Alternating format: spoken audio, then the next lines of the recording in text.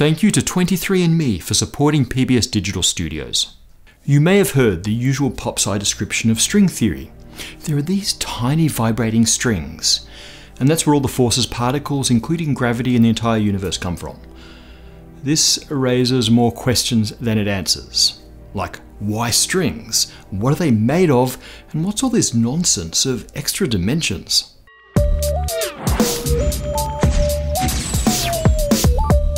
In physics, we like to reduce our description of the mechanics of reality down to the simplest possible form. We expect the most fundamental machinery to have the fewest possible moving parts, or free parameters. This is why the standard model of particle physics is considered incomplete. Its equations predict many things with stunning accuracy, but they first require us to tune many mathematical knobs and dials. We need to use physical measurement to fix 19 free parameters like the masses of particles. And then there's gravity, which doesn't fit into the standard model at all. So surely there exists a deeper set of cogs and wheels, a theory that brings all observable phenomena into the same mechanical framework. That would be a theory of everything, and this is the great hope of string theory. In the following episodes, we're going to explore the gory details of string theory, but today it's String Theory 101. Where did this crazy idea come from?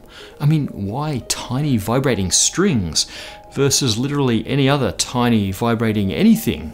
What exactly are the strings of string theory? First, let's do a quick primer on the origins of string theory. The idea started in the 60s with efforts to understand the behavior of hadrons, collections of quarks bound by the gluons of the strong nuclear force. That includes protons and neutrons as well as mesons, which are a combination of a quark and an antiquark. Peculiarities in the interactions between pairs of mesons, as well as an odd relationship between their angular momenta and masses, suggested that the quarks in mesons are connected by, you guessed it, strings. In this case, the strings are stretched out tubes of strong nuclear force, vibrating elastic bands made of gluons. A lot of work went into figuring out a quantum theory for the strong interaction based on the physics of strings. The theory had some success, but kind of got stuck and was ultimately replaced by quantum chromodynamics. One of the reasons this strong force version of string theory got stuck is that it predicted the existence of unexpected and unwanted vibrational modes in the gluon field of these strings. What's a vibrational mode in a quantum field? It's a particle, and one of those modes appeared to be a massless spin 2 particle. But the only hypothetical massless spin 2 particle is the graviton, the conjectured quantum particle of the gravitational field. If the gravitational field is made of quantum particles, which it might be, we really don't know, but if it is, then the quanta of gravity should have an uncanny resemblance to the type of particle produced by this little investigation into hadronic strings. Except that there's no way anything like the graviton should appear in that sort of string. This realization came in the early 70s.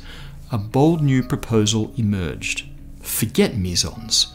What if the math of this theory could be used in a theory of quantum gravity? In fact, what if all force-carrying particles result from oscillations in tiny strings?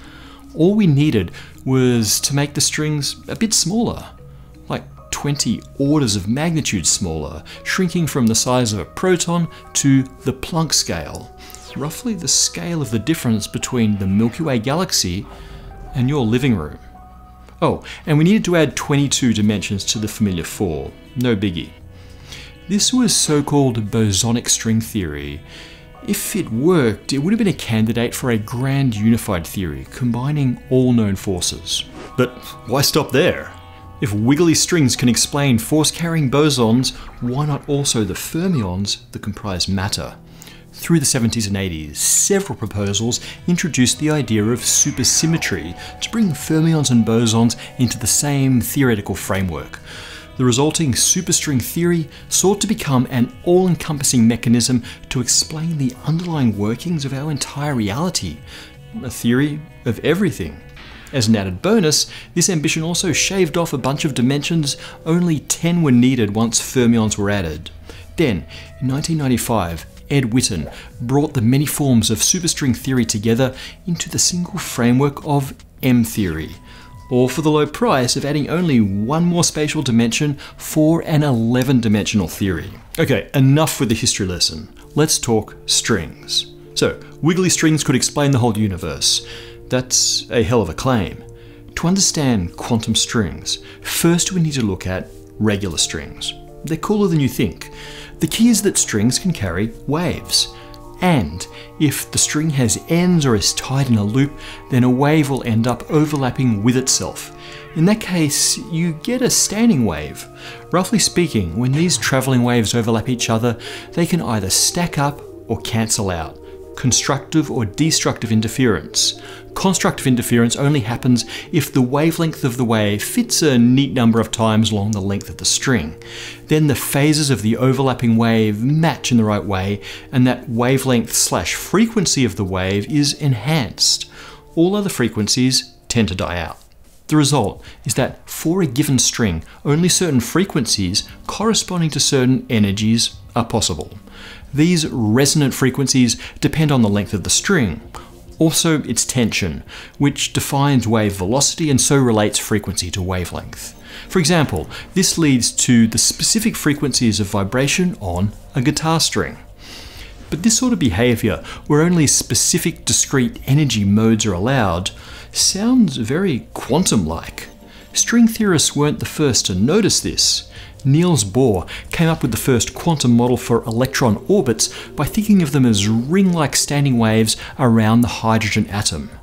But quantum strings are much more ambitious than boring electron orbits. The hope is that tweaked just right, those discrete vibrational modes can be made to match the properties of known particles. Particle mass just comes from the length of the string and its tension. Tension is, after all, just energy per unit length. String length defines mass, but also defines which complex vibrational modes are possible. And those modes in turn define particle properties, like electric charge and spin. So, this is the great promise of string theory.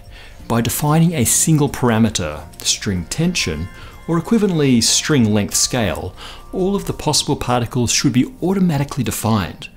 Compare that one parameter to the 19 free parameters of the standard model. It sure sounds closer to a fundamental theory. Okay, recap. We have these Planck scale, one-dimensional structures that can be in loops or extended. They have vibrational modes that define particle properties. By the way, those vibrations, the standing waves, they're not some abstract internal wave. The strings are real physical strands and the waves are wiggles in actual space. But physical strands of what? Common answers include pure mass energy, fundamental irreducible existence, topological irregularities in the fabric of reality, or the most common answer, it's a meaningless question, they are fundamental, so not made of anything. Or in other words, a material known as shut up and calculate-onium. Most string theorists are more interested in what strings do, not what they're made of. So what do? Well, vibrate, obviously. They can hold energy, they can stretch, they can also merge and split apart. These last properties are important because it gives a mechanism for the particles of string theory to interact and to decay into other particles. This picture of strings coming together, joining and splitting apart is a huge strength of the theory. It solves one of the main problems with quantizing gravity. Maybe you remember from our episode on quantum gravity. If you try to describe gravitational interactions on the smaller scales, the energies required to interact on that scale produce black holes. There's no way to even think about the shape of the gravitational field on the Planck scale. That doesn't produce a hopeless conflict. String theory fixes this because the graviton is a loop, not a point particle. Its interactions are smeared around that string, handily avoiding the explosion of mathematical infinities you get below the Planck length. All this stuff sounds great, and by the way, doesn't work for any other geometrical structure other than a 1D string. So vibrating guitar strings, yes. Drum skins, no. Unfortunately, it's not going to be this easy. Yeah, the strings themselves are 1D, but to even start to produce the properties of known particles, they need to vibrate in more than just the 3 dimensions of space. In fact, the theory only works in precisely 9 spatial dimensions, plus 1 for time, plus 1 for M theory, which we'll come back to. In short, without exactly this number of dimensions, you don't get gravitons or any other massless particle. We'll look into why in future episodes. But this is awkward, to say the least. It's a theory that works in a universe that is clearly not our own, with its measly 3 dimensions of space. But this sort of thing doesn't deter string theorists. There's a way to add extra spatial dimensions that is still consistent with our perceived 3D universe. To get our heads around this, imagine we lived in a 2D flatland universe. We only perceive the giant X and Y directions. But what if flatland isn't truly flat? What if the Z direction has a tiny, tiny width? This is a Pac-Man dimension. Travel the tiny width of this dimension and you'll find yourself back where you started. Very tiny objects, like quantum strings, could explore that extra dimension and, importantly, oscillate in it. But we giant lumbering flatlanders would have no clue it existed. Okay, now scale this up. 3 large dimensions of space and 6 tiny Pac-Man dimensions that only strings experience. Voila! String theory is saved. Modern M theory proposes an additional large spatial dimension. Our universe of 3D space and 1D time is like flatland on this 5D object called a 5-brane. M theory unites different string theories because it demonstrates some philosophically fascinating dualities between different ways of thinking about the dimensions. Ultimately, it also leads to the ultimate duality that is the holographic principle. Patience, grasshoppers, we will get there.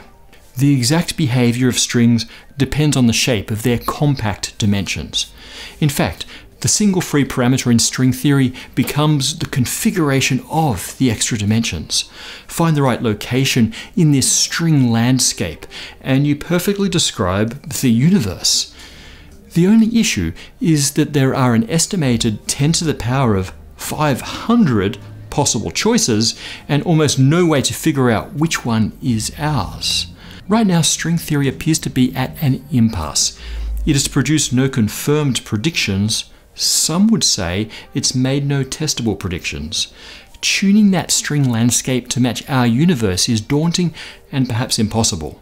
Yet, despite this impasse, its promise and its elegance has convinced many that it must be right, or at least the right path.